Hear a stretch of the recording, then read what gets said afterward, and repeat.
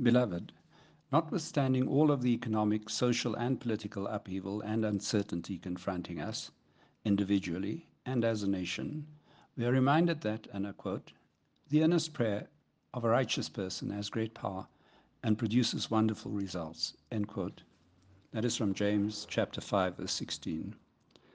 In 2 Chronicles 7, verse 14, we are told that, and I quote, if my people, which are called by my name, shall humble themselves and pray, and seek my face, and turn from their wicked ways, then I will hear from heaven, and I will forgive their sin, and I will heal their land, end quote.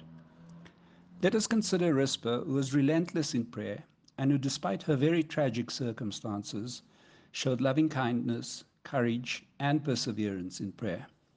Over a period of time, Rizpah guarded the corpses of her own two sons and others, during the day from birds and at night from wild beasts. Her sacrifice, devotion, and prayer led to 1.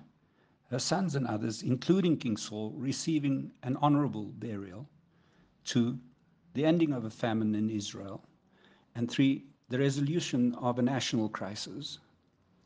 Despite her harrowing ordeal, she was not angry at God, and in fact she justified his actions, and in the midst of her own suffering, as she recited Deuteronomy chapter 32, verse 4, and I quote, the rock, his deeds are perfect, yea, all his ways are just, a faithful God, never false, true and upright is he, end quote.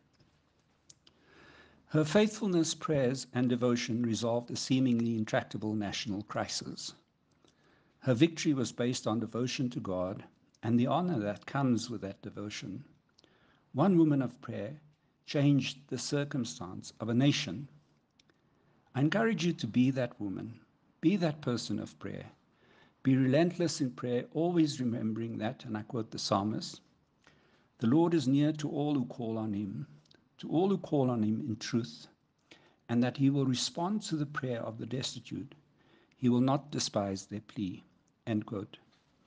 Persevere in prayer and call on Hashem in your time of need. L'chaim be'Yeshua. Stay blessed. Shabbat Shalom.